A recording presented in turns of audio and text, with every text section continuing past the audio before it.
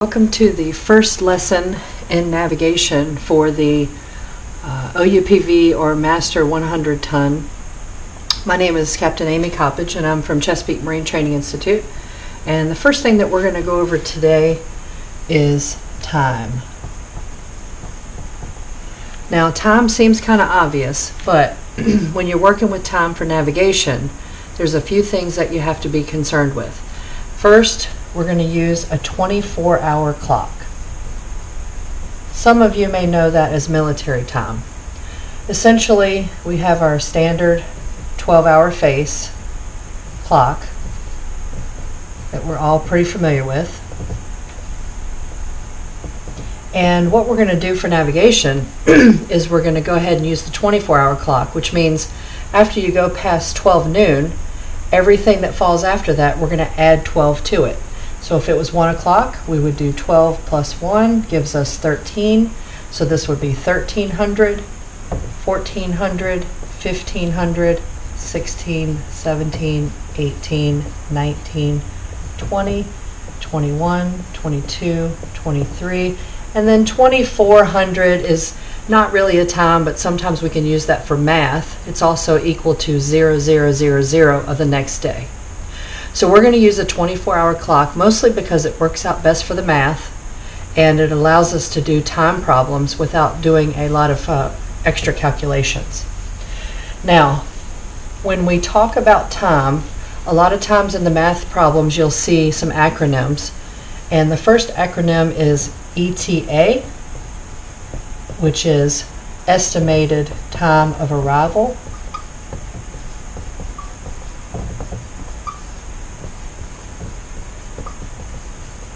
And you'll see ETD, which is estimated time of departure.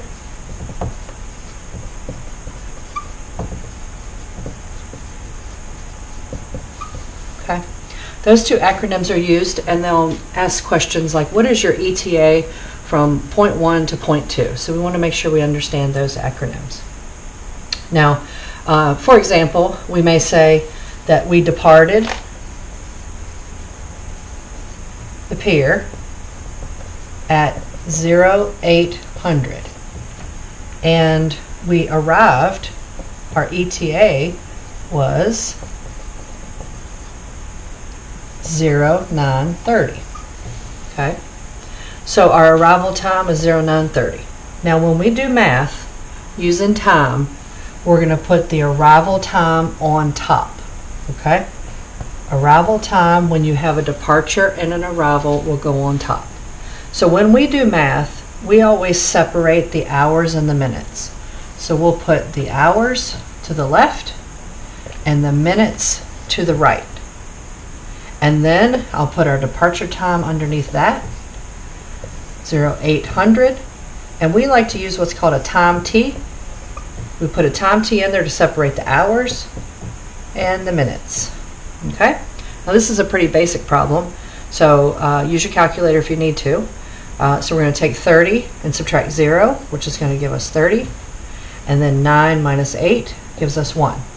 So it took 1 hour and 30 minutes to proceed from the pier to the arrival point, wherever that was.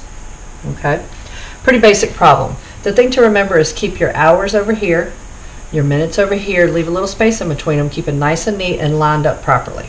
Okay? Let's do another problem.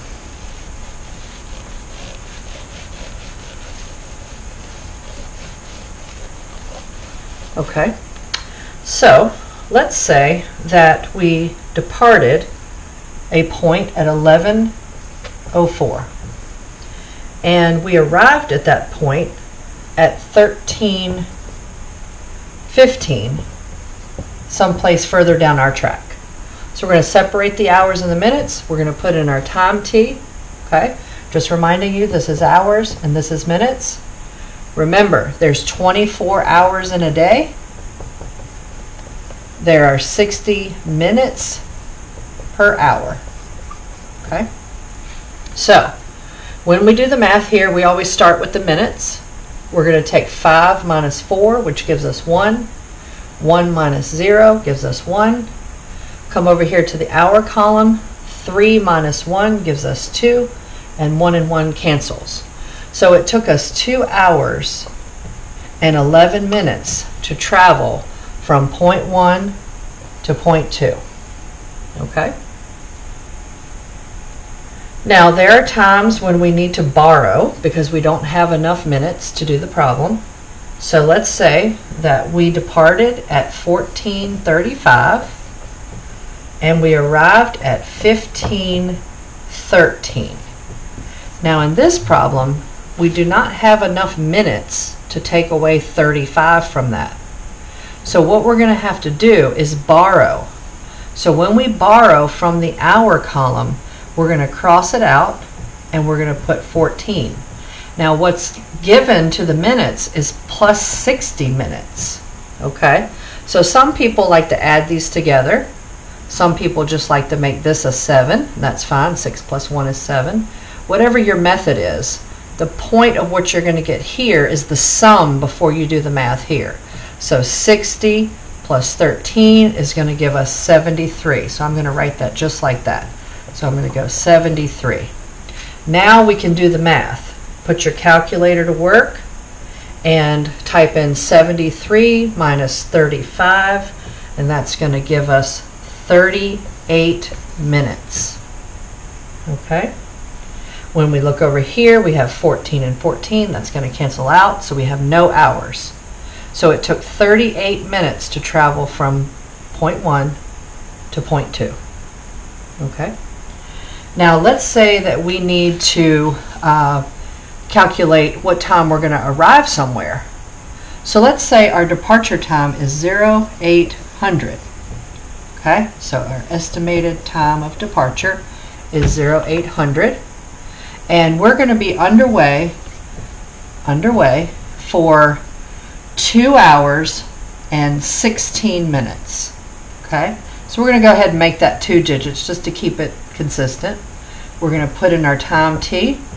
Okay? Now because we got underway at a certain time and we were underway for a certain amount of time, we're going to add that. And that's going to be the time that we arrive. So in this case, 16 plus 0 is 16. 8 plus 2 is 10.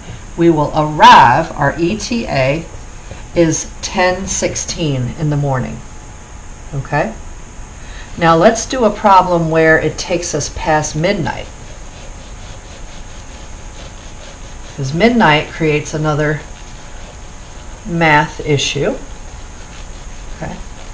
So let's say that we got underway at 22:30 at night, and we were underway for 4 hours and 15 minutes. Put our time t in. So this was our ETD, and this was our underway time. And we're going to start over on the minutes. Okay? 5 plus 0 is 5. 3 plus 1 is 4. Use your calculator if you need to. And then over on the hours, we have 4 plus 2 is 6. And 2 plus 0 is 2. Now obviously we know there's no such time as 26:45. So what we've done is we've gone past midnight on that clock face. So in order to get rid of too many hours over here in the hour column, we're going to subtract 24. When we subtract 24, it would become the next day. We would add that into the next day. We're not going to worry too much about dates at this problem, but we're going to just focus on making this a correct time. So we're going to take away 24 hours. So 45 is still 45. 6 minus 4 is 2, and 2 minus 2 is 0. So in actuality, we got underway at 22:30 at night. We were underway for 4 hours and 15 minutes.